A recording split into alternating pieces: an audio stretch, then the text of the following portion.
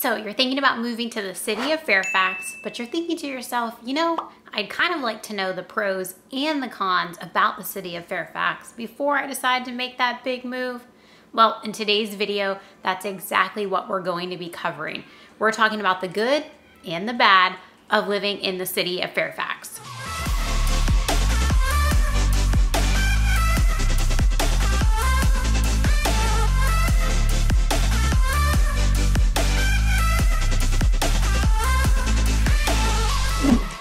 If this is your first time to the channel and you want to know everything there is about eating, sleeping, working, playing, and living in Northern Virginia, be sure to hit that subscribe button and tap that bell for notifications so that you'll be the first to know when a video is uploaded each and every week. My name's Amanda, and the team and I get calls every single day from people just like you looking to make their move to Northern Virginia, and we absolutely love it. Whether you're moving in 9 days or 90 days, give us a call, shoot us a text, send us an email, shoot us a DM, whatever works for you. We've got your back when you're making that move to Northern Virginia. So as I mentioned, today we are covering the pros and the cons of living in the city of Fairfax, and we are going to be starting out with the cons. If you've watched any of our other videos, you know the first con, cost of living. That is just a trend in the Northern Virginia area, and the city of Fairfax is no exception. Living in the city of Fairfax is gonna run you about 49% higher than the national average overall, and housing is what really comes in substantially higher than the national average. Housing in the city of Fairfax is going to run you about 124% more than the national average. Same for renting, 104% higher than the national average. And groceries and transportation, well, they're also gonna cost you a little bit more as well. Groceries run about 15% higher in the city of Fairfax, and transportation costs are 27% higher than the national average in the city of Fairfax. Con number 2 is there is no metro station in the city of Fairfax. And depending on what you're looking for, that may or may not be important to you. But if you are looking for a city that has a metro station, well, the city of Fairfax should probably be marked off your list. However, there are 2 stations that are nearby, and by nearby, I mean anywhere from 3 to 8 miles, depending on where in the city of Fairfax you are coming from. The closest metro station is going to be Vienna Metro Station, and then the next closest is going to be Dunloring. So you certainly have access to metro stations, but they're just not going to be located in the city of Fairfax.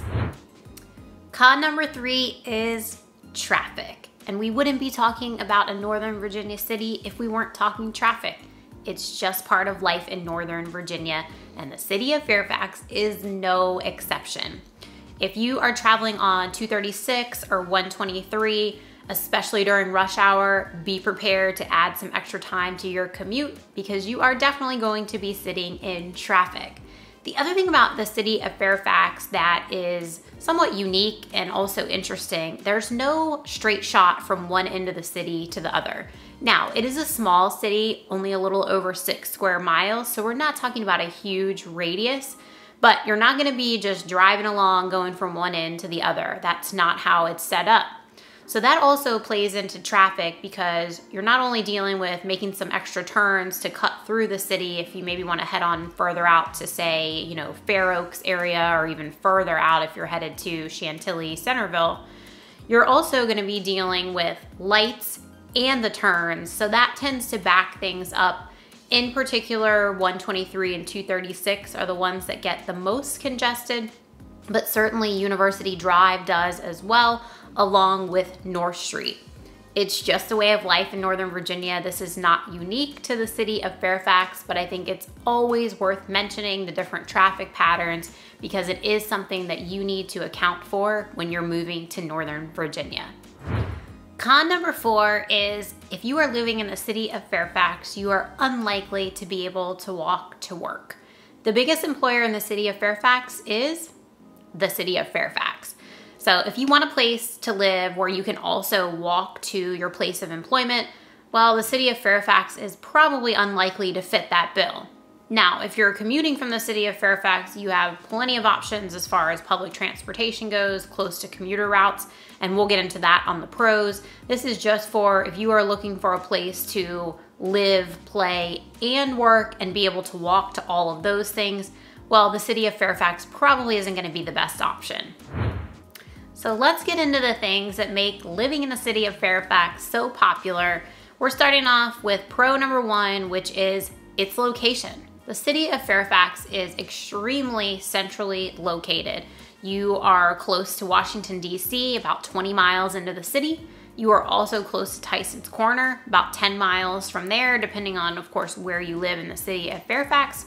You are also within close proximity to Metro, and you're close to two different airports, Reagan Airport and Dulles Airport. You can't get a better location in terms of having a nice balance of being still close to the major employment areas in the DMV, while also having a great quality of life within the city of Fairfax. Pro number two about life in the city of Fairfax is walkability. The city of Fairfax is an extremely walkable city, and if you live in the city of Fairfax proper, you are in an area that is a little over 6 square miles. So keep that in mind when you're looking around if it's an area that you're interested in, and you will know you can definitely walk to shopping, to dining, you can do your grocery shopping. You certainly, if you live in the city of Fairfax, have walkable access to daily needs and entertainment. That's one of the great things about the city of Fairfax. It's a small, centralized area, which makes it very walkable. And that leads us to pro number three, which is community events. The city of Fairfax is absolutely phenomenal when it comes to a sense of community. And I don't want you to think it's similar to Arlington. Arlington is much busier. Same with Falls Church, it's much busier and congested. Not that the city of Fairfax isn't densely populated, it is, but it's a more laid back vibe there, and they have so many community events. They have the Chocolate Lovers Festival, the Jazz Festival, Festival of Lights, Rock the Block, Beers in the Burbs, the list goes on. And it's just a great place if you are looking to establish a real sense of community. There's not a time that I'm not strolling around downtown the city of Fairfax and someone doesn't say hello, you strike up a conversation. It's just a much more laid back vibe, I think because it's further outside of DC than say Arlington and Falls Church. So if that's something that interests you, definitely mark that down on your list because it's a huge pro about living in the city of Fairfax. Pro number four of the city of Fairfax, recreational space. And I know you might be thinking, well, wait a minute. You said that the city of Fairfax is only about 6-ish square miles. How much recreational space could there possibly be? Well, there's 258 acres and that's comprised of 25 different parks. So the city of Fairfax has done a phenomenal job of preserving outdoor space, whether you're looking to go for a stroll, there's 28 miles of walking trails, or if the kiddos are in sports, there are athletic fields, you can rent pavilions to enjoy a picnic, and of course there are sports courts as well. You've got tennis, basketball, and volleyball courts. So no shortage of recreational space in the city of Fairfax. Pro number five is the arts and the culture. The city of Fairfax is home to the Fairfax Art League Gallery, and they display local artists' work at all times. And then you also have the Fairfax Symphony Orchestra, which is a professional regional orchestra. Just down the street, you will find George Mason University, which consistently has cultural and musical performances in their concert hall, in addition to Eagle Bank Arena, which can seat up to 10,000 people. So that wraps up our pros and our cons of living in the city of Fairfax. The city of Fairfax is home to a little over 24,000 people. So if you're looking for an area that still has walkability, but isn't as busy as say Arlington or Falls Church, it's definitely worth digging into more. If you have any questions about the area, drop me a comment below. And as always, whether you're moving in 9 days or 90 days, give us a call, shoot us a text, or send us an email, and we'll be happy to help you make that smooth move to Northern Virginia. Until next time, we hope to show you around town.